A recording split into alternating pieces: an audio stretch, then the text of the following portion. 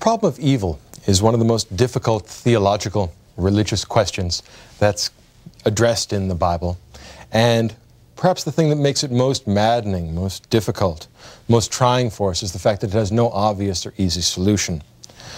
And this problem of evil is something that emerges exclusively within the domain of monotheism, and it's worth considering that fact before we go further into the book of Job, the book of the Bible which most explicitly addresses the problem of evil. Think of it this way.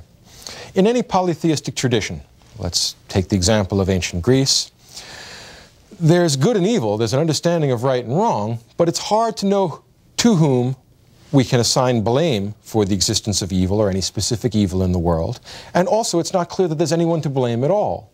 In other words, when something bad happens within the Greek tradition, for example, it could have happened because Zeus was asleep, because Zeus was on earth chasing mortal women, because he was occupied with Hera, or doing something else. In other words, there's always the possibility that God will be distracted, even the chief of the pantheon in any polytheistic system. Once you have God distracted, once God is neither omnipotent nor omniscient, which is necessarily the case in a polytheistic system, the problem of evil becomes easy to solve. Somebody else was doing something evil while the main God was occupied or asleep or somewhere else. The situation radically changes when we move to monotheism. I think it was Harry Truman that once had on his desk a little sign that said, "The buck stops here." Well, once you get to monotheism, on Yahweh's desk, the buck stops there. And we can't blame anyone else for the existence of evil in the world. It can only somehow be coming from Yahweh, or somehow Yahweh is implicated in the problem, and yet because of Yahweh's perfect moral status, because Yahweh is completely good and has none of the temptations that human beings are subject to, the problem is, how could perfect Yahweh and create a world that's imperfect that contains evil within it? So in other words, it's worth your consideration from the outset that the problem of evil is exclusively a problem of monotheism. There's no other system of religious thought which generates the problem in quite this radical form. Assuming that Yahweh is in charge of the universe, that He made the universe, and that Yahweh is perfectly virtuous and perfectly good, the question emerges then, how is it that Yahweh can allow for evil? And there's no obvious or easy answer to that. And one of the reasons why people continually raise this question, why it seems that we're always under the burden of this question, is that evil is a simple fact of human life. If, assuming that we are within the tradition of Western monotheism, we search the Scripture perhaps with less than satisfactory results when we try and figure out why it is that evil confronts us in the world, why it is that a perfect God would generate a world that's less than perfect. How is it that a perfect God generated us? We're so obviously and visibly imperfect. The distance, the gap between us and the divine is inscrutable. It's uncertain. And we search around for ways of formulating the problem, and from that perhaps we'll formulate an answer or a series of answers. Now, the book of Job is the one book in the Hebrew Bible which most explicitly addresses the problem of evil. And it does it in a very radical form, and it does it in a sort of parable form. It has for the most part, the text of Job is relatively smooth and continuous, despite the fact that it was redacted over a period of some centuries, probably post-exilic, and despite the fact that the story itself dates back to the earliest phases of Semitic myth and literature. It goes back certainly before the year 1000. The story itself is elegant in its simplicity and its directness, and it is one of the most bewildering and intriguing of the biblical stories. Start out, frame the scene. First part of the book of Job, first chapter, actually chapter and a half, gives us a narrative frame scene, which is in and of itself almost completely enigmatic. We are set in a place that isn't determinate. We don't know exactly what the location is. All we know about the place is that Yahweh is there, and Yahweh is always surrounded by the various minions and hosts of Yahweh.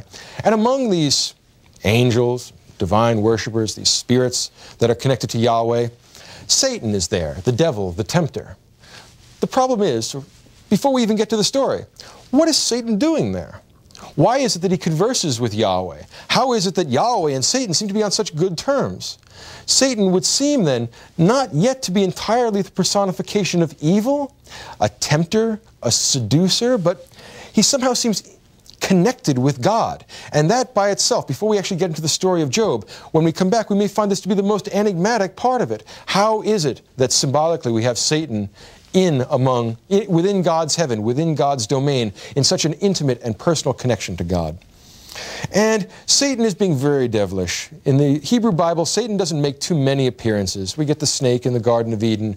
We get an occasional reference, but for the most part, Satan is going to make his big appearance in Western religion, in the Greek Testament. Here, he is making a cameo appearance, but the appearance is quite important. He and God are up in heaven, and they look down. I assume that heaven is always up, being the symbolism always connected to it. They look down, and they see Job. And it turns out that Yahweh likes Job.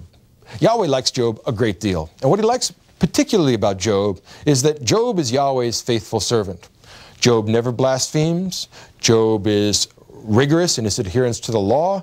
He is virtuous in his dealing with other people. And he shows the appropriate respect to Yahweh. He, among all the people of the earth, is Yahweh's particularly chosen individual. He is Yahweh's faithful servant. If you had to choose one instantiation of the image of biblical faith, tested beyond what we would think to be the limits of human endurance, Job is that great image. You might want to say that Job adopts the characteristic stance of biblical philosophy, the stance of absolute resignation. But he only gets pushed into this stance of resignation gradually and unwillingly. And as is the case with the other chastisements sent by Yahweh, there's always a reason for it. And at the end of this chastisement, we will have moved up. We will have ratcheted up to a new moral level, to a new understanding of the relationship between the human and the divine. So Job is God's faithful servant. He's down. He's married to Mrs. Job. They have children. And of course, at the time that this story is generated, Job is a wealthy man, but it's so old, it's so archaic, it goes so far back into human history. Money hasn't been invented yet. Remember, money gets invented, coin gets invented about 700 BC in Lydia. Well, Job obviously goes back to Semitic traditions that are from the earlier millennium, prior to that. So Job is a wealthy man, which means that he has lots of goats, lots of sheep. That's what it means to be a wealthy man back then. Probably lots of slaves, large family.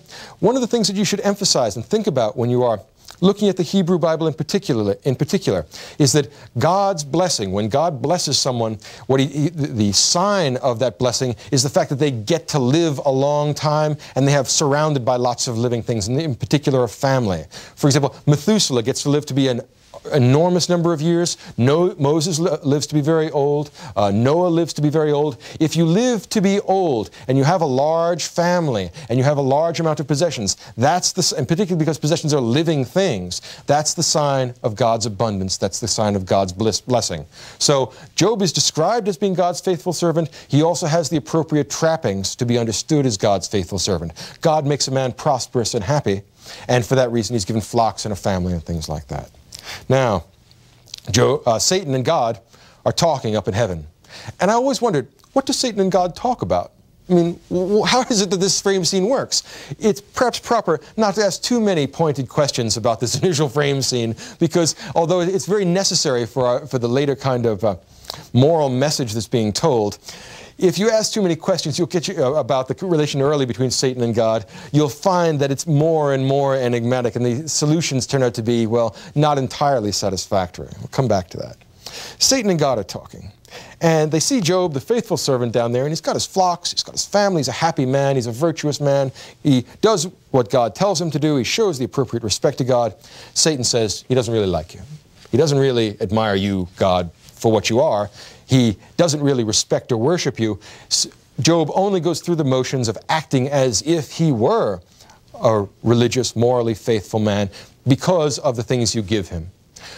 You give him flocks, you give him a family, you give him a wife, you give him all the nice things in life. If you, Yahweh, had not given him great stuff, Job wouldn't like you and he wouldn't follow you. He wouldn't be your faithful servant. Now, again, this is a peculiar case. Job is trying to bait Yahweh, and it seems like Yahweh goes for it. It's very hard to understand why Yahweh or Satan baits Yahweh, rather, and it's hard to see why Yahweh would go for that. Why would Yahweh allow himself to be provoked by Satan, who is inexplicably up in his divine court? Well, we'll take the argument a little bit further. God actually replies and says, well, if you don't believe that Job is my faithful servant, go down and test Job. Satan, from this perspective, is the tester. He's the one who practically ascertains the inner core. We are moving from the outside observation of Job and his behavior and his ritual observance to the inner core of the man. We can only do that by symbolically stripping away the externalities, his family, his possessions, all the other good things in life. So in some ways, it seems that even Satan is doing God's will, not that he's provoking God, but rather that God is going to reveal the difference between the inner and the outer, between the attitude of religious faith as a matter of soul, and the mere going through the motions of religious observance on the outside. So Satan is going to allow us to have a look into the soul of Job, into the soul of God's faithful servant. And he does that by engaging in this colloquy with God, which results in Satan going down and doing these desperate evils to Job. So Satan comes down, and he kills the flocks that Job had depended on. He sends in invaders to enslave and kill his children. And Job looks around and says, my possessions, my family, everything that was important to me, gone. Almost everything that was important to me. There's one thing that was important to me that's still there. It's God, but I do not know why God sends me these afflictions. Job does not blaspheme. He is not willing to hang the blame on Yahweh. He is willing to acknowledge that Yahweh runs history. He is willing to accept the fact that Yahweh sends chastisements for whatever reasons he has, but he doesn't understand the reason behind it. If you think about that chapter from Isaiah where it says, my thoughts are not your thoughts, well, very much the book of Job is written in that vein. My thoughts are not your thoughts. And Job is unable to fathom the point that Yahweh is making, the reasons behind the afflictions Yahweh sent. So Job is sitting there in the ashes of his life, regretting the terrible misfortunes he's found himself in. Mrs. Job, the only one left in his family, has come to give him advice. And her theological advice is, curse God and die. Now, that's not a very hopeful or cheery sort of a message. And we would hope that the Bible might offer us more solace than curse God and die. And in fact, Mrs. Job is a sort of paragon for the lack of religious faith. For the person who accepts the world as it appears, she is the person for whom appearance and reality are the same thing, for whom inside and outside are the same thing. What is important about Job, what illustrates the spiritual depth of Job, is that Job has an inside, a soul, as well as an outside. So even though his outside is afflicted, even though his children are killed, his flocks are taken away, he suffers enormous misfortune, that's all external to Job, and Job is willing to say, I do not blaspheme, I am not willing to curse God and die, I will never curse God under any circumstances. Well, up in heaven, this is making a big hit. God and Satan are watching Job's afflictions, and Satan says, double or nothing. Let's see if we can do it this way. Satan says to God, the reason why Job is not willing to blaspheme is because he really never cared about possessions and really never cared about his family. None of those things really matter. Job is not really your faithful servant. He merely appears to be. And the reason why he is going through the motions of acting as if he were Yahweh's faithful servant is because Yahweh has not stricken him physically, has not sent physical disease, physical pain to Job directly. He's more than willing to be unsympathetic to his family and not care about his possessions, so long as you don't get him in the body, which is where it really counts. Once again, it seems that God takes the bait. God says, gives Satan license to go back down and afflict Job with boils and sores from head to toe. So he's covered with terrible wounds and sores, and he's wretched and unhappy, and his wife is looking at him wondering, why don't you curse God and die? Job bears up under the suffering. Job says, look, I'm God's faithful servant.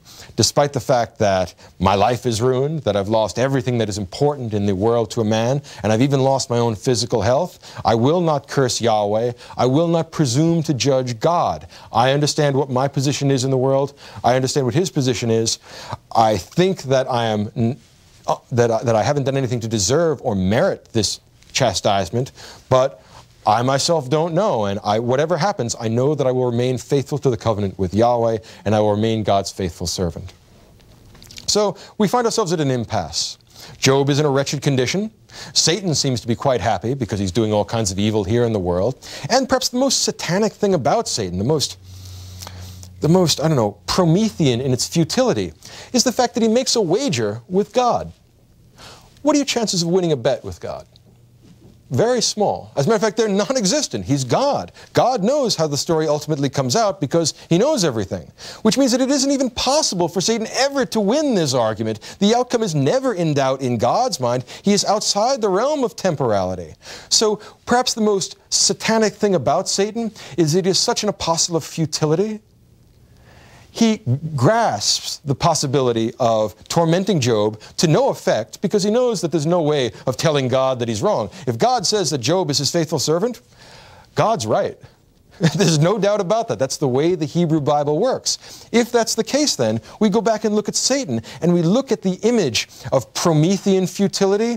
I mean, it's really Miltonic, the image of Satan we get here. He would rather do evil on earth than reconcile himself with God in heaven. He knows it's futile. He knows it's not possible to do any but evil to Job, and the evil will not ultimately prove him to be right. God couldn't be wrong. And that doesn't even slow Satan down. So Satan is not just the tempter. Satan is the image of Promethean futility, of humanism in the sense that it never achieves or reaches or longs for, never gestures at the divine.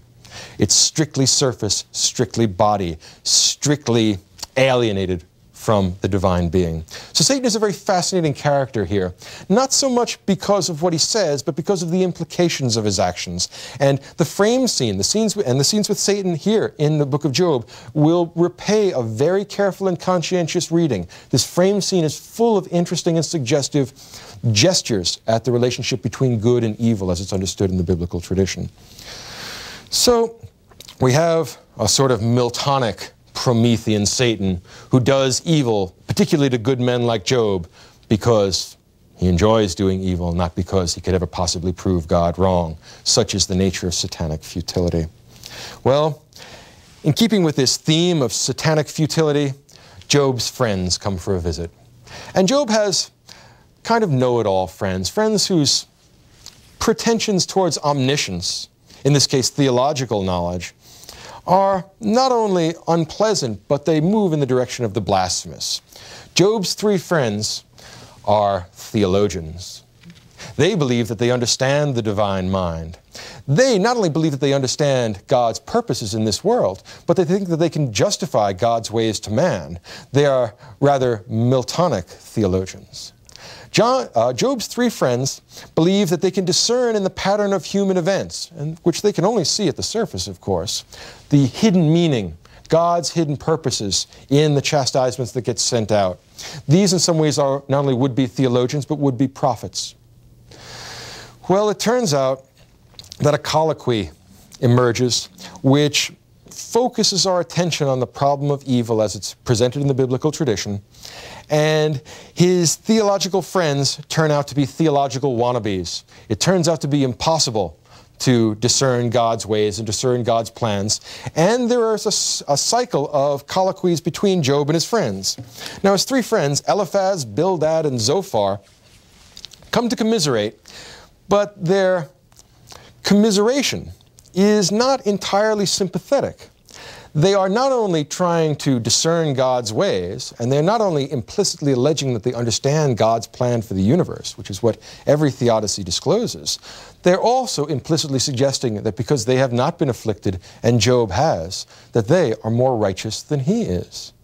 If we work on the assumption, which the three friends are assuming, that God sends things only for sufficient purposes, and that these sufficient purposes are discernible by human reason alone, well, then the fact that Job has his family killed, loses his possessions, and has these terrible diseases is prima facie evidence that Job is guilty of some great transgression. If it's not possible to work back from the brute fact of the transgression to some hidden sin, then the whole project of theodicy breaks down. That means that it's impossible to know God's ways. Ultimately, God will remain inscrutable. So, Job's friends have an agenda because they are justifying God's ways, not just to man in general, but specifically to Job, but also, and this is what's noteworthy and what you ought to pay careful attention to when you read this passage, this central part of Job, they are justifying themselves. If Job has been afflicted and they have not, that means that they are good and Job is wicked. If they do not succeed in showing that Job's affliction comes from his wickedness, then implicitly they fail to justify themselves. That means that the fact that they're not afflicted does not demonstrate that they are virtuous in the sight of God. So there is a powerful element of human pride. There's a powerful desire to justify oneself built into these theological wannabes, and there is a very deep and rather caustic message about the possibilities and parameters and circumstances of theology and theodicy built right into the story of Job. The failure of the three friends to construct an adequate theodicy, to comprehend thoroughly the mind of God, means that in the long run, it's not possible for any of us. None of us can justify ourselves in God's sight, and none of us can know God's inscrutable purposes for the world. So now let's look at the colloquies they engage in. The central part of the book of Job is roughly from chapter 3 to chapter 31. And there are three sets of colloquies and three friends, and three is, of course, always a very auspicious number in the Bible. A little later on, when I talk about the book of John and the Gospel of John, I will talk about the significance in numerology and number symbolism in the Bible. But for now, just consider the fact that 3 is a heavenly number. 3 is a very auspicious number. And the three sets of 3 always suggest that we're gradually moving up levels towards some final revelation, which we will get towards the end. Now, Job and his friends, Job's friends come to him and they say there are a couple of possibilities. Possibility number 1 is that you yourself have sinned and you're lying to us. Job says that he's not and takes a whole series of oaths to the effect that he's not. Key point being that Job, since he is God's faithful servant, will not take Yahweh's name in vain. When he swears all these oaths by the name of the sacred name of Yahweh, to the effect that he has not, to the best of his knowledge, done anything to merit these sufferings, we are again at an impasse. Job's friends do not dare take such a corresponding oath to the effect that they themselves are justified. So we have a tremendous tension building up. A second try that Job's friends take is that perhaps your family has done some secret sin, because at this point in time, the idea of individual guilt was connected to the idea of collective guilt. There was the possibility of not simply being guilty for your specific sins, but carrying with you a burden of guilt from your ancestors. Think of the sin of Adam. Adam and Eve and the fall in the garden means that we are all depraved. We are all born with original sin. So you must emphasize the fact and consider and remember the fact that Job's guilt, if there is such a thing, may not be individual. He himself may not have done anything. It may be collective guilt. A final attempt by the friends is to say that, well, perhaps you yourself have not done it knowingly, but perhaps in the process of engaging in your usual activities, you have unintentionally transgressed. It turns out that Job rebuffs that too and has an argument to meet each and every accusation presented by the friends. A couple of things to consider. God's accusation and human accusations are fundamentally different. Human accusations are unreliable. Human accusations, particularly when they are made individually, are dubious. Within the numerology of the Bible, the number 2 is always the number of society. If you go back to things like Deuteronomy, the number of witnesses you need to make a case stick in Deuteronomistic law is 2. You have to have multiple witnesses. Each one of his friends comes in with a separate allegation against Job. You don't have the requisite number of witnesses, and these are only hypothetical transgressions in any case. The point here is that Job's friends are not justified in the sight of God, and for that reason they are not morally equipped to accuse Job. The idea that judgment is the province of God, and his inscrutable handing out of punishment and its opposite is not to be understood or completely comprehended by human beings. This is what I would call a philosophy of resignation. I would be inclined to say that if all of Job's friends, who appear to think themselves religious men, and who appear to think that they are knowledgeable about religious issues, if it turns out that they are unable to know either the state of their own soul, or the state of Job's soul, or God's plan for the universe, it will follow then that the God Yahweh, the God which we worship in the text of the Hebrew Bible, is at some level inscrutable, mysterious. This is the opposite conception of the world to the conception of the world worked out by the ancient Greeks. For the Greeks, it's knowable, it's rational. For the Hebrews, it is fundamentally unknowable, it is fundamentally mysterious. The thing that will be important about this mystery is that insofar as people conceptualize the world as being a mysterious entity, not ultimately susceptible to rational analysis and comprehension, then and only then will faith become a virtue. If you think the opposite, the Greek idea that the world is rationally knowable, faith is an absolute vice. So it is only if you make the assumption that Yahweh is ultimately unknowable, that human beings are incapable of justifying themselves or of understanding God's plans for the universe except through special dispensation and special revelation, then you have the foundation upon which you can build a virtue called faith. You need that idea of mystery. You need God's inscrutability for faith to be a virtue. And that's why it's only a virtue, only a theological virtue in the tradition that comes out of Jerusalem rather than Athens. Well, Job is engaging in this deep and very perplexing and rather painful colloquy with his friends, if that's what you want to call them. And at the end of this uncertain and inconclusive dialogue, a new figure emerges. Now, the third colloquy between Job and his friends is incomplete. One of his friends speaks, and then there's a small section from a second friend. The third friend never gets a chance to talk. I would venture the conjecture here that the text is corrupt, that in the process of doing these redactions, that probably we want to give the third friend another speech and then take away one of the three consecutive speeches that Job gives there. So do keep in mind when you're reading this the fact that the redaction isn't perfect, and that although it's a lot more sophisticated than the redactions that we saw in Gilgamesh, we are still a long way from having a perfectly smooth, coherent narrative. Now, at the end of this series of ambiguous colloquies, we get a new figure. And he's obviously a redaction too, and his name is Elihu. Elihu is a young man who apparently has spiritual and moral wisdom.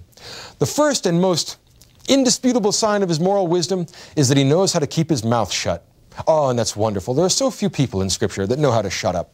And Elihu is great for that. He's been sitting here all through this colloquy, listening to these gentlemen, or Job and his friends, who are a generation older, express their views on justification and on God's plan for the universe and on the meaning of evil, on the connection between good and evil and the problem of evil in human life.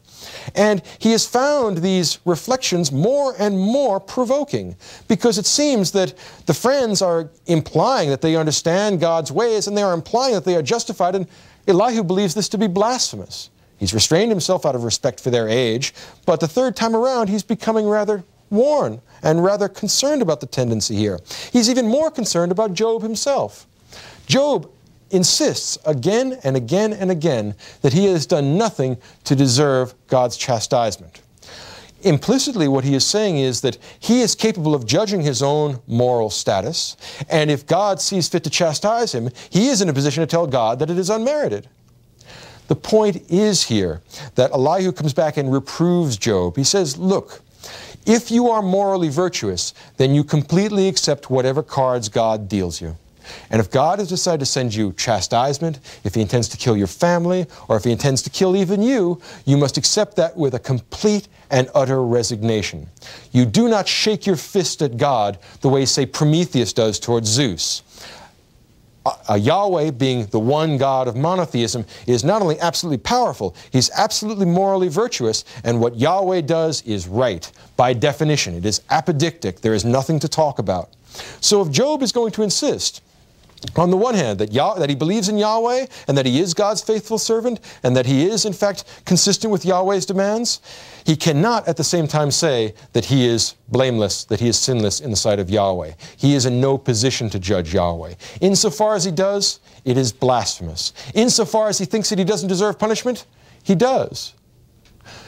Anyone who thinks that they are justified in God's sight is mistaken. Anyone who thinks that God might capriciously or arbitrarily or pointlessly give out suffering in the world defames and blasphemes the name of Yahweh. This is the great transgression of Job. In a way, Job was tried and found wanting. He was tried because on the outside he appears to be God's faithful servant. In all of his behavior and all of his actions, God finds nothing to find fault with. Or there's nothing to find fault with in his behavior that Satan can see. Both God and Satan look down and say, that's my faithful servant. We look within and we see a man who is somewhat proud of his own moral status, who likes being God's faithful servant and kind of pats himself on the back about the possibility of reconciling himself with the law of Yahweh. So there's a certain degree of what I might call hubris, or perhaps even better, self-satisfaction in Job's insistence again and again and again, even to the point of swearing oaths using the name of Yahweh to the fact that he is morally justified. The point is that anyone who thinks that they're morally justified isn't. Anyone who thinks they understand God's mind does not. And the Lord thy God reveals himself when he wants to and how he wants to. And anyone who objects to that is not a real faithful servant of Yahweh. So I would be inclined to say that, first of all, that Elihu is probably redacted from another tradition. If you can imagine that this problem of evil has been floating around ever since monotheism was developed, or gradually developed, and the story of Job, the righteous man who is tried, probably has its Mesopotamian or Near Eastern antecedents. It seems like a most likely possibility. Wisdom literature, which is the way Job is classed, along with Proverbs and things like that, have many precursors in ancient Mesopotamian literature. So there's a good chance that it's a real old problem. What the religion of Yahweh is going to add to this is Elihu. I can imagine scribes redacting the story of Job, not quite getting the last little colloquy with the three friends correct, but knowing that we have to bring in Elihu. We need some sort of angel ex machina or Elihu ex machina. Somebody has to come ex machina to show that Job really isn't justified. If we are capable of showing that Job is not justified, that means that God's justice is preserved, and it means that we are drawing a distinction between the external, the ritual observance, the actions people engage in, and the internal facts of soul. Although Job has been going through all the motions, Job is proud of his spiritual status. He believes that he can give Yahweh tips on how to run the universe, and Yahweh is not interested in getting tips from us as to how to run things. He knows everything and we don't. And so when we disagree with Yahweh, that's the same thing as being wrong. The whole point of the book of Job is to say there are two stances that the person of faith can have.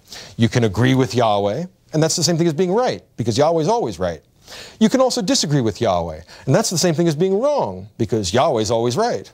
So when you're tempted to disagree with Yahweh, think of the book of Job. The answer is, you're wrong.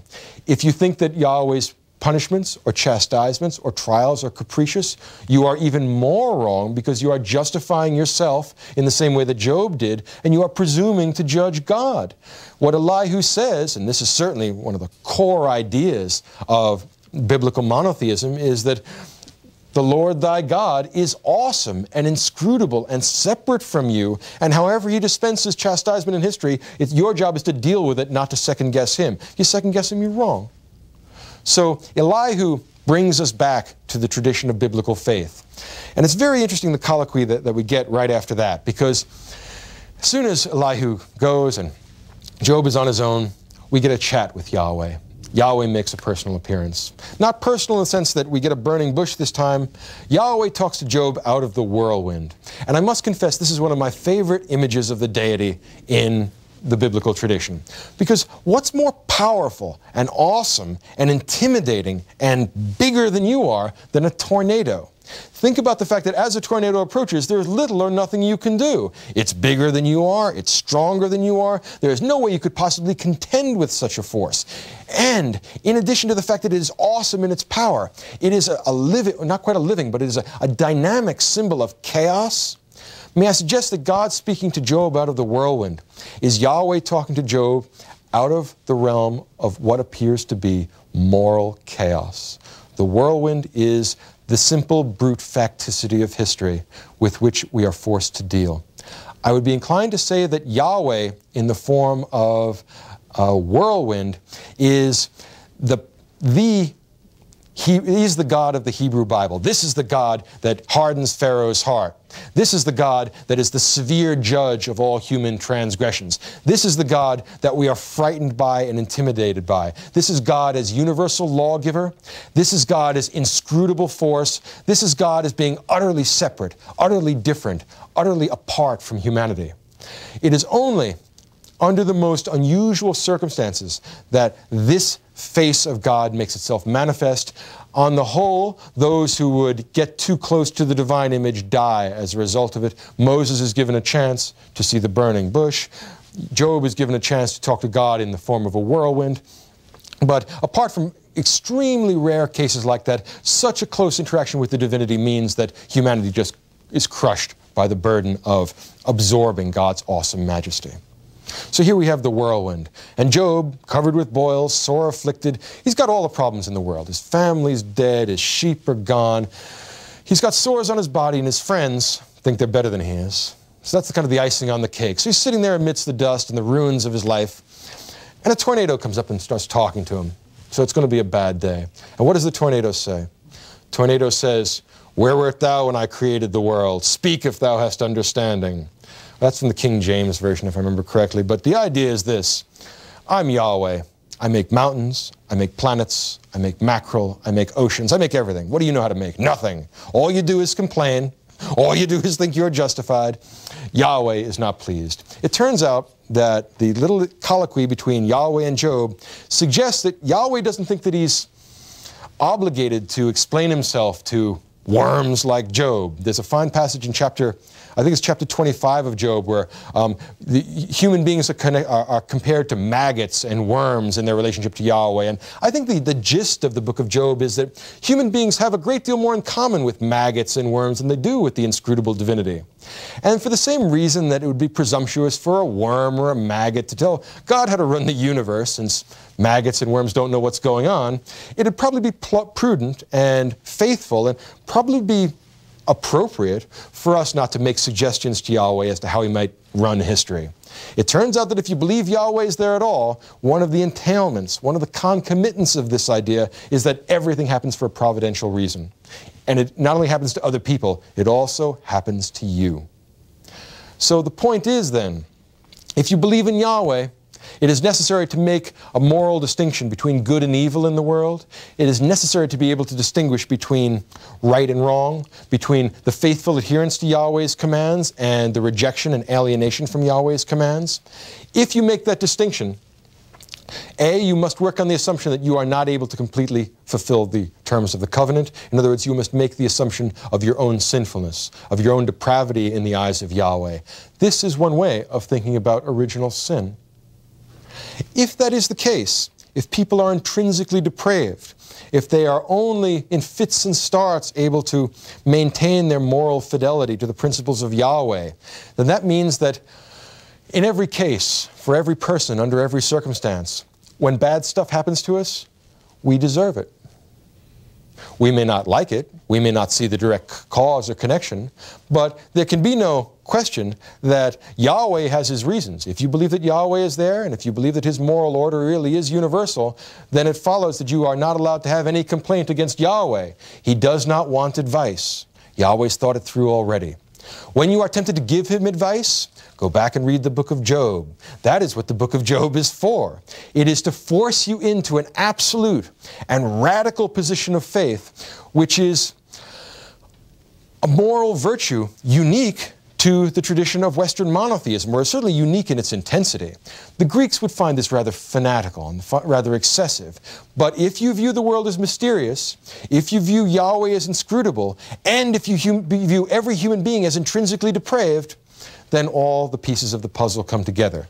Then, although we have an incomplete understanding of the world, we have at least a black box, the mystery of Yahweh's providence, in which to throw all our uncertainties. And that means that once we have a way of shrugging off the burden of not understanding Yahweh's plan for the universe, we are also able to throw off the burden of justifying ourselves in God's eyes. It turns out that justifying oneself in God's eyes is superfluous because God already knows our moral status. It turns out that when Satan and God were talking upstairs in heaven or wherever it is that they talk together, well, it turns out that God knew that although Job was going through the motions of being his faithful servant, deep inside, within the soul of Job, there was a certain unreconstructed pride in his status as God's faithful servant. There was a certain idea that he really deserved a house, or not a house because there aren't any then, but that he deserved flocks and a family and the good things in life. After all, he had been going through the motions for this long. There's a sense in which Satan was not wrong in saying that Job's religious commitment, or at least part of it, is somewhat connected to the good things that Yahweh had given him. Might look at it this way. I don't know, if those of you who know the moral philosophy of Immanuel Kant, the terminology will perhaps make more sense. What Satan is saying is that Job is heteronymous in the sense that he is caused to obey and go through the ritual observance of Yahweh's dictates on account of the fact that Yahweh gives him nice stuff. The proper stance, apparently, is to be faithful to Yahweh and to refuse to blaspheme against Yahweh regardless of what Yahweh offers you, because Yahweh is justified whether he is giving you good things or evil things. Yahweh has his reasons. So for that reason, we are enjoined in the book of Job to an absolute position of faith that is unique, certainly not anything like the tradition we get out of Athens. And in addition to that, we are also enjoined to become Job-like, to become God's faithful servant, and accept whatever it is that God dishes out to us in the same spirit of humility and in the same spirit of mystery. It's this mystery of suffering and the mystery of evil as it is introduced through an all-loving, monotheistic God that the book of Job addresses. And I would be tempted to say that it isn't entirely satisfactory in its answering of the question. We ask again and again, why is there evil in the world? And it turns out that it's a dumb question, because Yahweh surely knows, and we surely don't, and unless Yahweh wants to tell us, we're not going to find out. In the interim, between now and the end of the world, or the final judgment of the world, or whenever it is Yahweh chooses to disclose the meaning of evil in this world, the proper position for us is absolute submission to the will of God. And Job instantiates that. He's the great image of the absolute life of faith. And he serves as a sort of icon for the great religious thinkers in the Western tradition. If those of you who know the work of, say, Blaise Pascal or Soren Kierkegaard, these men are recapitulations of the Job story. The most ardent and powerful and deep of the interpreters of the Western religious tradition were the ones who tried to solve the problem of evil and good, who tried to offer a theodicy, who tried to comprehend God's mind, and then in a spirit of humility and using a philosophy of resignation, threw up their hands and said, I give up, and I guess that's not the problem, that's the solution. In other words, it's telling human beings what their moral boundaries are, what the perimeter of their possible knowledge is, that defines the human condition.